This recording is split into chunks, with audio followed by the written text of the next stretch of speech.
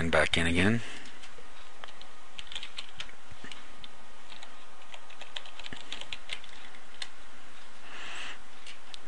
Didn't follow my own advice about the admin thing here.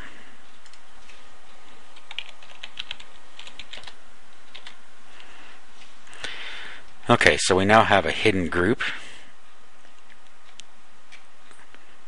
or a hidden forum. Now let's go into groups.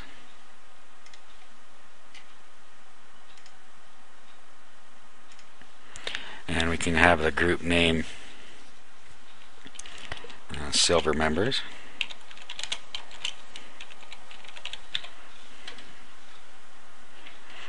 And then you could put a description here again if you want. Group moderator. You could actually assign somebody else to be a moderator of this group as you want, whether it's an open group, closed group, or hidden group. In our case, we're going to make it a closed group, and we'll submit that. Well, right. So find a username.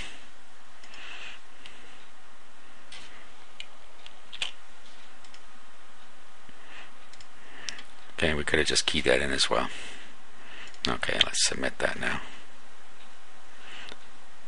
Alright, so now we can go down and go to our permissions.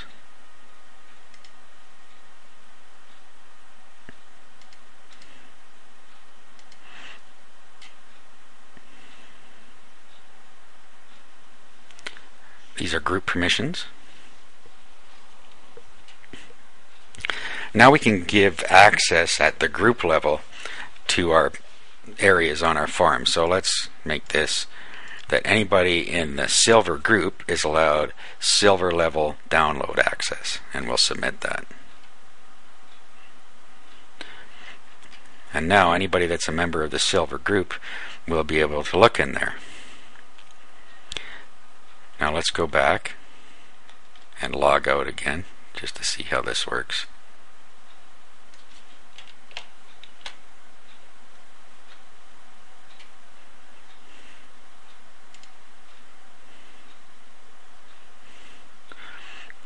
Okay, now as you see, that isn't even showing here. Now we'll log in with a regular user account.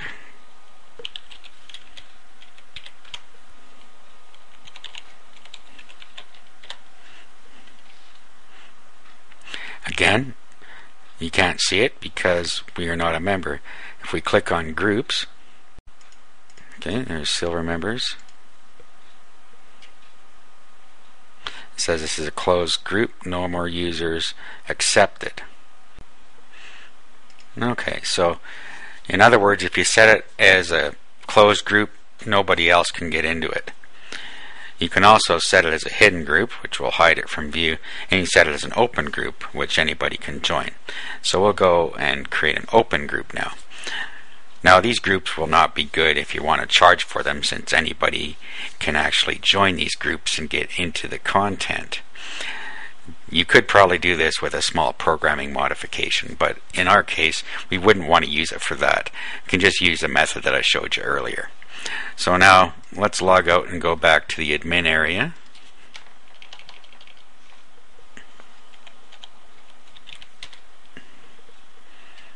And log in.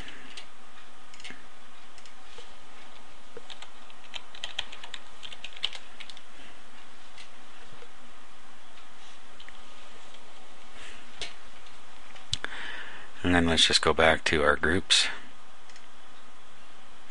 and manage this and just set this to an open group. And now we will just log out again. Now we'll go back to the home page.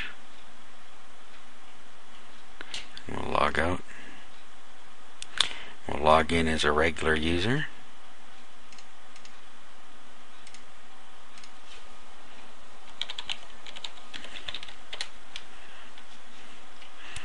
Okay, so again we can't see this yet.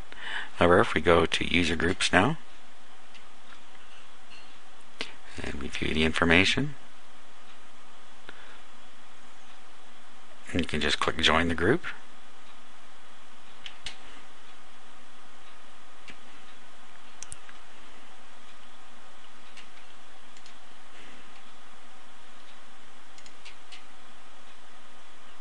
Okay.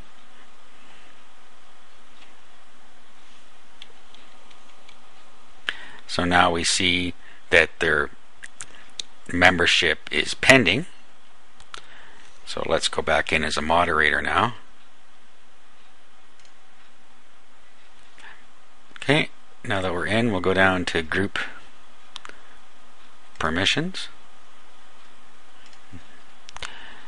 And we'll see here that pending members Tim J. Carter. Now you don't actually have to come in here. The moderator of the group, which may be you or someone else, can just go to their on the main page, and they can just go into user groups and view information.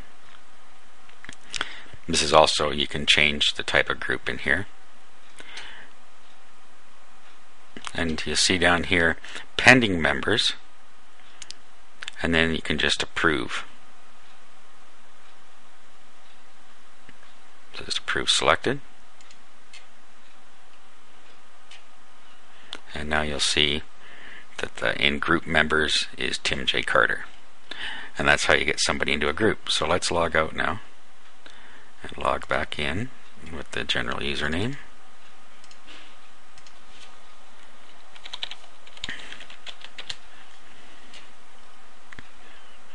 And you'll see that he now has access to the silver level downloads because he's a member of that group.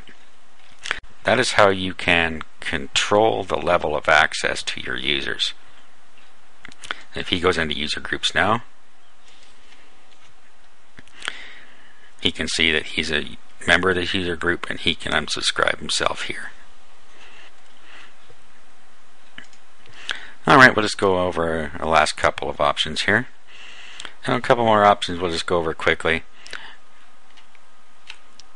Back up your database just allows you to back the database up onto your own computer so that if you have to restore it, you can easily do that. Mass email just means that you can send an email to all the users in your group. If you backed up your database, you can restore it here. Smileys, this just shows you the symbols that they use. And you can actually edit or control whether they can use smileys. You can also import them here. Word sensors, if you want to put some bad words in here that people aren't allowed to use, you put them in here, they won't allow them. Styles admin, this is just where you can change a style sheet. You can create a style. Won't go into that, that's kind of an advanced option. Ban control, this just allows you to ban by username or IP address, host names, email addresses. So if you want to ban somebody from entering your forum, you can do that here. Disallow names. If you want certain usernames not to be allowed in here, you can put them here. You can use wildcards in those as well. And then ranks. You can give special rankings to people. Right now all that's in here is a system moderator, but you can add a ranking called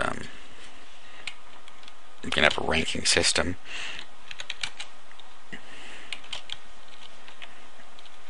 Like superstar. And then the minimum number of posts to get that, 150. And then you can give a certain image if you want a path to an image, if you want them to have a certain image beside their rank. You could upload an image to the root directly where your PhpBB is and just put the image name here. So you can just set up a hierarchy here of special permissions that they have depending on their number of posts. And that's it. That's how you use PhpBB. You can use it as a content management forum, or you can just use it as a membership forum or a combination thereof.